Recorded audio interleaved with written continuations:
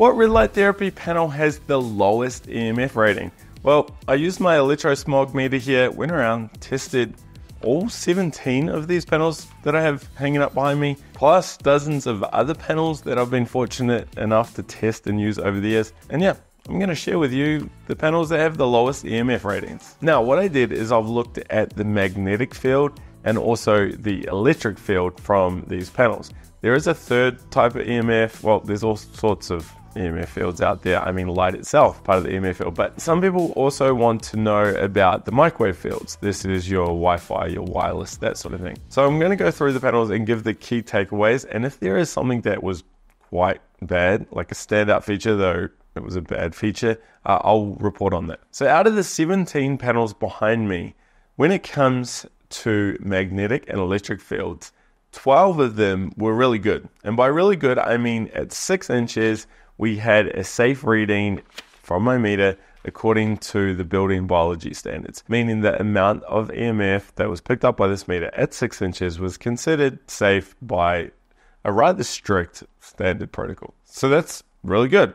12 out of 17. That's really all you need to know, right? I'll put a list of those 12 up on screen. You could just stop the video now and go out and buy one of these. Speaking of buying one, if you do want to buy one of these red light therapy panels, I have discount codes and discount links down below. I am affiliated with a lot of these companies, so it's a win-win. You save, but I get a bit of a commission. So what were the 5 panels that didn't make the cut? First up was the light path LED. It had a little bit of magnetic field, not too bad though. Then we had the Huga Ultra 1500, also a little bit of magnetic field. The Mida Light Biohacker, again, it was just over the threshold.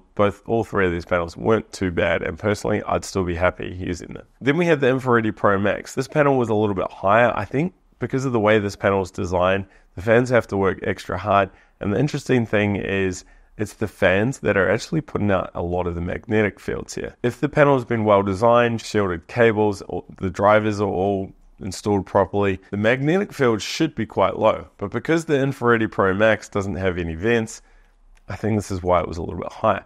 Also, that panel was very, very loud, so just a little FYI. And then the last panel was the Juve Solo. Now, this was actually really good from a magnetic point of view, but it has a really high electric field reading. And the reason for this is because it doesn't use a grounded power plug. Personally, I think it's silly. I mean, this panel has been around for years now. I talked about this in an old review. I thought it would be updated because it is a really easy fix, but it hasn't been fixed. I know some people have reached out to Juve about this, and Juve have sent through a lengthy response saying, look, we recommend you use our panel at 12 inches. At 12 inches, the reading's fine. Also, it meets a bunch of electrical standards. All that stuff is great. I totally get it, cool. And yeah, I even get the argument that you should stand further away. Yeah, that's cool. But still, what happens if you do use it closer? And doesn't give them a good out, because this is an easy fix. So I wouldn't recommend the Juve Solo panels if you're worried about EMF or sound. In fact, I don't really recommend the Juve panel anyway. You can check out my full review to find out why. Hey, if you're enjoying this video, can you just go down just a little bit, hit the like button, thumbs up there, and also hit subscribe. I really, really, really do appreciate it. It helps me keep testing panels like this and doing videos like this. So yeah, thanks. Also, I need to mention this. Head over to lighttherapyinsiders.com and check out the shopping tool. In that shopping tool, you'll see all of the panels I've tested over the years. I think there's like 70 on. And what you can do is you can tick the EMF box, and it will bring up a new column with a traffic light system showing the EMF rating. It's just looking at magnetic and electric fields. If you see an orange or a red, it means that that panel had not great EMF scores. Or to make it even easier, just select the low EMF filter box up top. And what that will do is remove any panels from the database that do have higher than great EMF. From there, you can sort, filter, search all the panels to find the best panel for your needs. Links to the shopping tool are down below. Now, let's look at these 12 panels again. Now, in all honesty, all of these are going to be fine. Unless you're very, very sensitive to EMF, you're going to be fine with all of these. Now, I thought what I could do is I could go around and test at, say, 3 inches or 2 inches and get even more accurate readings. But there's problems with that. Firstly, it's hard to get a good reading across the panel because different areas, where the power point goes in, it may be slightly higher. The other thing is these panels aren't designed to be used that close. You're meant to be a bit further away. And because the numbers are so low anyway, I thought it doesn't really matter. But there are a few things I will mention here. You see, a lot of these panels have a wireless connectivity feature. That means you can get multiple panels, connect them all up without using cables, and control them from one device. Bimax is an example, block blue light, radiotherapy. A lot of them have this feature. So that means, of course, there is going to be a little bit of a microwave field here when they're transmitting, talking to each other. So if you are worried about that, you live in the middle of nowhere with no cell phones and no Bluetooth mice or anything like that, and you want to totally erase it, then yeah, don't purchase a panel that has wireless connectivity. I mentioned a few examples before. Another thing to look for is a panel that has an application, because if it has an app, it's also using Bluetooth to talk.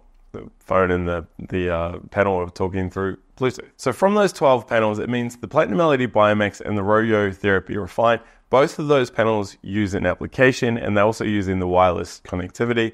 So if you are worried about that, you may not want to use those panels. I believe you can get around them and use them in solo mode, and you can disable that stuff. But if you want to get multiple panels, yeah, if we're trying to find the best of the best, you probably don't want you don't want a smart panel, which I guess these panels are. Now, block blue light also have a wireless connectivity feature, but they don't have an app. And the Mito Red Light, Mito Pro 1500X, that also has an app, but what's really cool with that panel is you can go through and disable the Bluetooth, so you can totally turn it off. That's good to know. Pretty much though, if you want a panel that is low in EMF across all fields, magnetic, electric, and microwave, you want to get a more simple device and something that was on that top 12 list. So some good examples here are the Cyto LED panel, the Gemba Red panel, or yeah, even the Mito Red Light panel. Even though it's got the app, you can turn it off. But if you're super sensitive to EMF and you want to use the panel at 0 inches or 1 inch or 2 inches, like you want no EMF at all,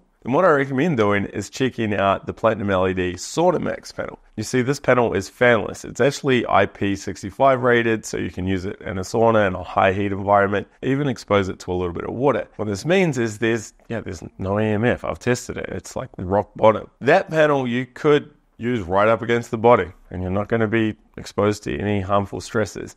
The power from that panel is actually a lot lower as well, so you could put it on the body and not cause potential overdosing issues. And there's no apps or no smart modes or anything like that. It does still have a built-in timer, but it's quite basic. You are getting a good amount of wavelengths as well though. So if you're looking for a rock bottom EMF panel, then yeah, check out the SaunaMax Pro. My review for it is up here. Go have a look at it. It's actually a good panel, a little bit more expensive than some of these other ones, but from an EMF point of view, it's rock bottom.